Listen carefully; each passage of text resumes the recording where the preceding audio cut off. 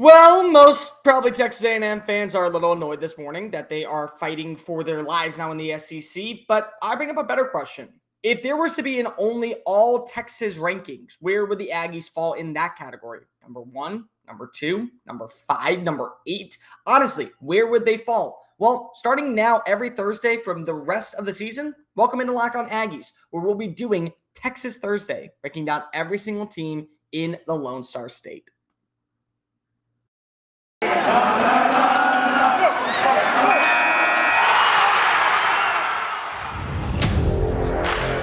You are Locked On Aggies, your daily podcast on the Texas A&M Aggies. Part of the Locked On Podcast Network, your team every day.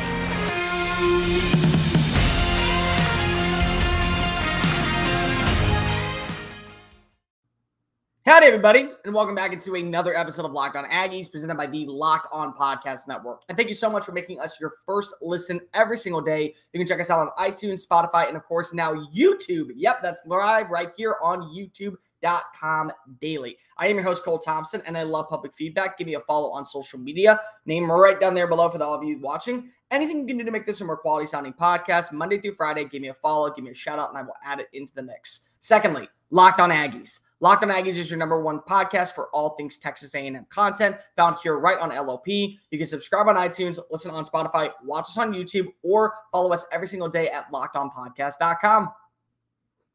So, I already mentioned, we're going to talk about this today. Where does Texas A&M fall inside of the Texas rankings? There's 12 major teams in the state of Texas. I'm going to rank them every single week. This is a Texas Thursday thing. This is going to become a tradition, just like on Mondays and just like on Tuesdays. We break down film, we break down audio, we break down what was said at press conferences. This is now a staple of the show. You can catch it every single Thursday. Guess what? Texas A&M, they don't come in at 1 this week. I'm sorry, I just can't do it. I can't put them at 1 justifiably yet. But do they come in at number 2, number 3, number 4, or number 5? That you're going to want to listen to. But before we begin on that, everybody right now is worried about the bowl projections. Where does Texas A&M go now with their bowl projections? Because it feels like they're out of the college football playoff conversation until a lot of drastic things happen. Because think about it. Ole Miss can win this weekend and derail Alabama. Then A&M could beat Alabama, knocking them out of the college football playoff conversation and knocking A&M back into the college football conversation. But that means Ole Miss is in the college football conversation. And then you have to beat Ole Miss. And after you beat Ole Miss, you have to hope Ole Miss loses another game. And on top of that, then you have to go toe-to-toe with Georgia offensively to be able to get into that conversation.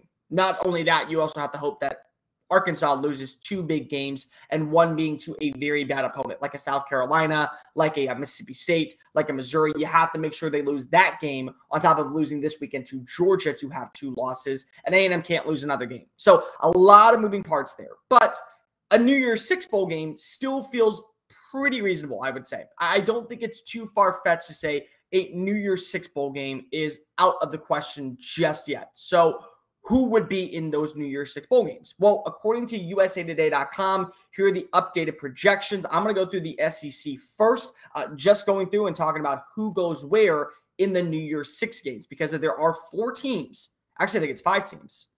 Let's see, 1, 2, 3, 4, 5 teams represented in the New Year's Six bowl games, including 2 in the college football playoff.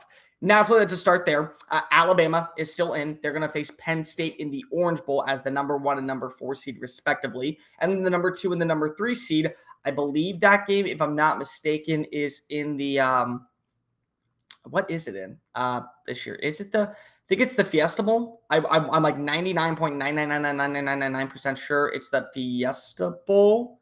No, it's the Cotton Bowl. Wow. Okay, it's the Cotton Bowl this year. Okay, so it's the Cotton Bowl. So that means it's Oregon versus Georgia in the Cotton Bowl in Arlington, Texas. So that would mean that the other 3 games are up for grabs. And those games are right now for Florida. They go to the Sugar Bowl. They would face off against Oklahoma. Oklahoma, not in the bowl game, but they do win the Big 12. So here's the analogy with it. Usually the next best team from the SEC gets in the Cotton Bowl. That's usually how it goes. And the winner of the Big 12 gets in the Cotton Bowl. But that's not the case this year because of the SEC gets the Sugar Bowl. So that's not the case this year because of the Cotton Bowl is going to be used for the college football playoff. So the Sugar Bowl now features Oklahoma and Florida. Not a bad matchup. Again, this is also a matchup that we saw last year, and with all the opt-outs, Florida got their Keister's tail whipped. So there we go. Now, after that, you have the Peach Bowl. Peach Bowl is 2 at-large bids. There's 2 teams at large. I agree with one. I 100% disagree with the other. The first one being Ole Miss. Ole Miss right now is averaging over 600 yards of offense. They are scoring over 56 points a game. They have, in my opinion, the Heisman frontrunner in Matt Corral, and they're very consistent offensively across the board. And when you look at the voting, and this is like the biggest thing I think people need to understand. When you look at the voting across the board, it always is offense. Nobody cares how good you are defensively. Like, nobody gives a flying fadoodle if you can do anything defensively. They only care about offense. So with that in mind, Ole Miss probably gets the bid over a lot of other teams that are fighting like an A&M. Who they play is interesting, though, because if I do not agree that this should be the team, I think that another team should be in, and it's North Carolina State. They have the Wolfpack going down to Atlanta to face off against the Rebels. No, to me, no, it doesn't work. Because if you got to remember, they lost to an old Mississippi State team, and they lost pretty handily to a Mississippi State team. Wake Forest from the ACC, if we're going to do this, is a much better matchup. And the reason it's a much better matchup is because they're undefeated and they've beaten everybody consistently offensively. So it's 2 offensive battles that you really, really, really want to see. Now, there's one more bowl game, and it is the Fiesta Bowl, another at-large bid. This is Arkansas, and it's Texas. Arkansas versus Texas meeting up out west to face off against each other for the likes of, I think it's the PlayStation Trophy still. I want to say it's still the PlayStation Bowl. Anybody want to tell me if I'm wrong on that? Don't really know. But anyways, yeah, this is a rematch. This is exactly what I think a lot of people want to see. Imagine if Casey Thompson starts the entire game against Arkansas. I don't think the score is by 19. I don't think they win by 19. I think they maybe win by 7. I think maybe they win by 10, maybe even 13, but they don't win by 19. Like, it doesn't happen with Casey Thompson. There was a huge feel and momentum in the fourth quarter that swung Texas's way that I do believe Texas would have actually been competitive in this game. I don't think they would have won. I think 100% Arkansas still would have won this game, but they would have been competitive. I don't see right now where Arkansas loses more than 2 games. And the 2 games I think that they lose is some random matchup, whether it be like to an Auburn or to an Alabama, and then they lose to Georgia. If you lose to those 2 teams, you're going to be still considered for a New Year's Six bowl game. Like, you are. It just is the way. And more so when you look at college football right now, I do understand why people are saying, oh, well, why would it be that way? Well, because in college football right now, everybody is dropping like flies. You're seeing a brand new top 10 every single week. You're seeing teams that probably should not be in the top 10 be in the top 10 because that they won a game by an inch instead of a mile. So those are going to be some things under consideration. Now, where does Texas A&M go? They're probably in the best bowl game outside of the New Year's Six bowl games because they're playing a really good contender, and it's Clemson. Now, it's a rematch from 2 years ago and 3 years ago, back in College Station where they almost went down to the wire and beat Clemson in overtime. That would have been the biggest win of Jimbo Fisher's career, I would say, at Texas A&M, more so than beating Florida. And then, of course, they went to Clemson 2 years ago, and they faced off against the Tigers, and they got steamrolled in the second half. So it'd be a little bit of a redemption story. You now have Clemson, who is hot garbage offensively, still very good defensively. Low-scoring game, in my opinion. The way that A&M's offense is playing, with how good their defense is and how good Clemson's defense is, I could just be in a 17-10 game. I could see this being a 13-10 game. It could easily be one of those scores because this offense is not that great for either team. Defensively, you would be able to see a ton of plays being made. DJ Uiagalelei would probably have a lot of struggles against the secondary. And I do think that if Zach Calzada is still the starter, yeah, that's another thing. It's just a big, big problem for this team. So, I mean, the Gator Bowl, if you get a good matchup outside the New Year's Six bowl games, like a Michigan, like an Ohio State, if Wisconsin was good, I would actually put them in there. Yeah, sure, why not? Let's just throw in an Iowa State, maybe in Iowa or something like that. It's a good matchup. I have no problems. I have no qualms if that's the matchup. But if it's not, therein lies the problem. So that's, I think, the biggest thing you got to take away. Speaking of taking things away, let me tell you about a product that I really love using. Every single morning after doing my radio show on SportsMap Radio Network, just saying it, from 5 a.m. to 7 a.m., I like to go work out. I like to go start my day off with a nice workout, get my body right, get my mind right for the day because, again, it's very long and I got to go do stuff afterwards for Sports Illustrated, for writing, for all that stuff. But I come home, I shower, and when it's really hot in Texas, I sweat like crazy. I absolutely sweat like crazy. And I don't know how to get rid of it because it's not just me, it's just daily heat. I found a product and it 100% works. It's called Sweat Block. It's the #1 antiperspirant wipe out in America today. All you do is take a shower the night before, install it on your body, take it off, sleep, and the next day, for the next 48 hours, 48, that's right, 2 full days, you will have no sweat, no pit stains, nothing. You will be perfectly fine. I have done this. It works. I've done this multiple times. I go sit in the sun at Texans practice. Guess what? It is a breeze. I feel great. I feel relaxed, and I don't have to worry about sweat stains. Go visit sweatblock.com or visit amazon.com and use the promo code LOCKEDON to receive a 20% welcome bonus with your very first purchase. That's 20% off at sweatblock.com or Amazon. #1 product right now on Amazon. We know what Amazon does. Use that promo code for 20% off your very first purchase. Stop the sweat today with Sweatblock. Locked On Aggies, presented by the Locked On Podcast Network. Thanks again for making us your first listen every single day. Now let's go ahead and dive into these Texas rankings. I'm not saying that Texas A&M is going to lose to every team. Like, I'm not going to do that. Like, that'd be stupid of me. So I'm going to go ahead and just tell you right now, Texas A&M is not inside the bottom half. They're not. So they would immediately beat up on Texas State. They would immediately beat up on North Texas. They would immediately beat up on Rice. They would beat up on UTEP. They would beat up on, I would say, Houston. And I do think that Houston is close to getting there. They're very close to being one of those high-level teams, but they're also not. They barely beat Navy last week, and they struggled against Texas Tech, who just got blown out by Texas. So can't put them any higher than that. And then afterwards, I put Texas Tech. They come in at #7. The 6 ahead is where the question lies. When I look at these 6 teams, you got to go ahead and have a little bit of question and concern. So for me, #6 this week is TCU. TCU for me comes in at #6 in the state of Texas because they played bad. I mean, there's no other way to put it. It's not that they didn't have a good day, but you wouldn't think that that's how they lost the game. When I look at TCU, I figured when they played SMU, they would be able to get torched through the air. Tanner Mordecai, the hottest quarterback in the state of Texas right now, arguably one of the hottest names at the position, was able to throw for only 245 yards and 4 touchdowns against this team. And you say 4 touchdowns is a lot. Yes, but he also threw 3 interceptions in this game. So for almost every pass that went to the end zone, another one went as a turnover. So you got to take that into consideration. They lost by the ground. They lost by the run game. They allowed 350 yards. They allowed 5 players to average over 4.6 yards per carry. 6.1 yards per carry. And they also allowed 15 plays of 10-plus yards or more on the ground. So 15 plays of 10-plus more yards is showing that your defensive line is atrocious right now. Your defensive line cannot stop anybody. And Max Duggan didn't have the best day passing, but he did enough to keep this team in consideration. But 350 yards, that's the second most in the Gary Patterson era. 595 total yards of defense allowed. That's bad. Like it's straight up bad. And I thought TCU was actually going to be a legitimate contender for the Big 12 this year.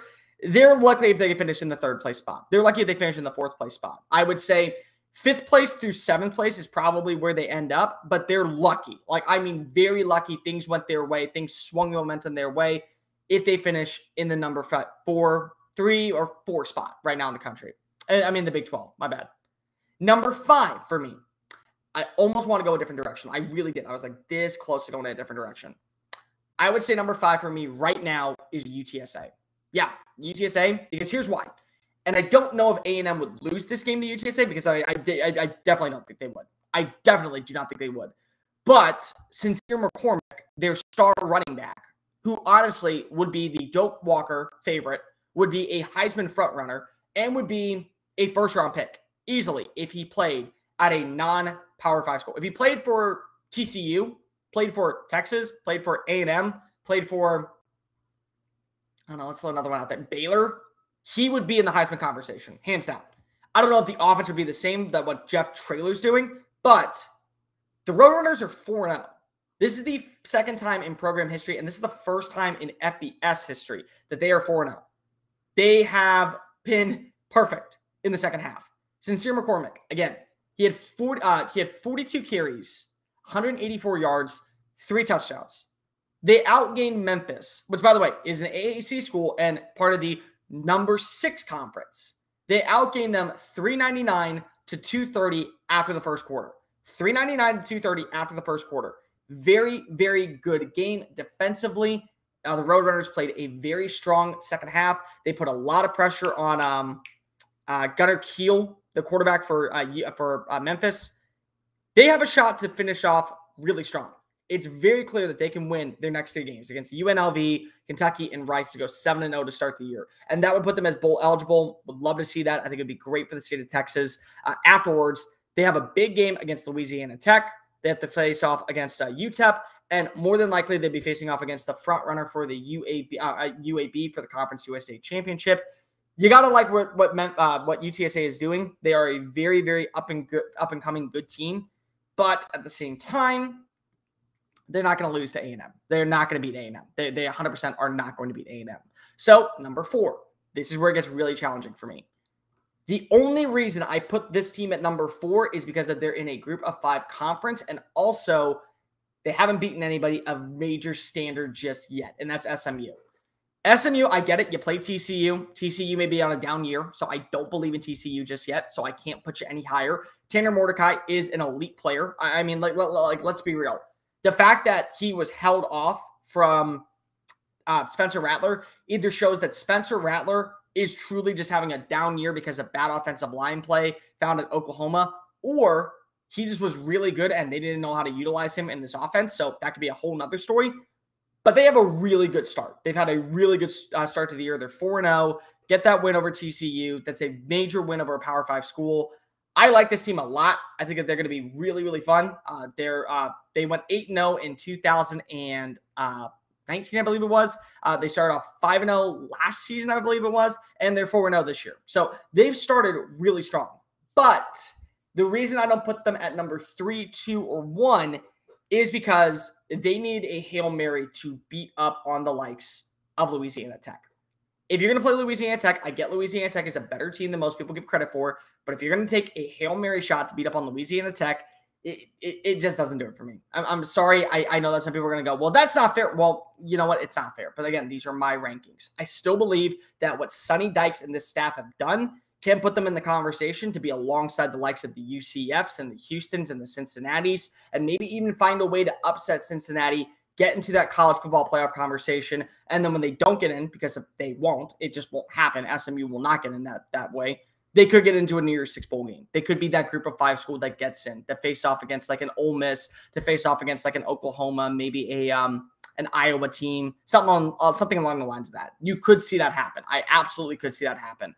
They have to beat Cincinnati, though. Like, that is the key. You got to beat Cincinnati. If you can't do that, it doesn't really matter. You'll probably go to like the Las Vegas Bowl. I mean, like that's the reality of this, because of, again, we treat the group of 5 schools like a joke 9 times out of 10. We do. But I would say SMU is right on the cusp of the number 3 spot. They could even be there after next week.